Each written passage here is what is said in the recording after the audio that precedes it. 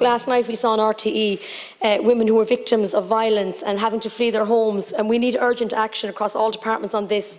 Now, I know the Minister will open consultation on our strategy to combat gender violence next week, and I really want to welcome her commitment to bring a refuge to all counties, without them including Carlow, which I have raised here with you. But I would say every town needs them, and as we heard last night, the women were so brave on the programme, but there needs to be more women, there needs to be more places for women and men, because they've been turned away. So Taoiseach, I would ask that this public consultation be done as soon as possible. Thank you. Well, the public consultation is obviously in relation to the strategy, and that will impact on the refuges as well in places. But I think in the interim, we should, in those counties that don't have any refuge centre or proper centre, that work should proceed with the local authorities in those areas. Thank you, Taoiseach. See if we do something in the interim.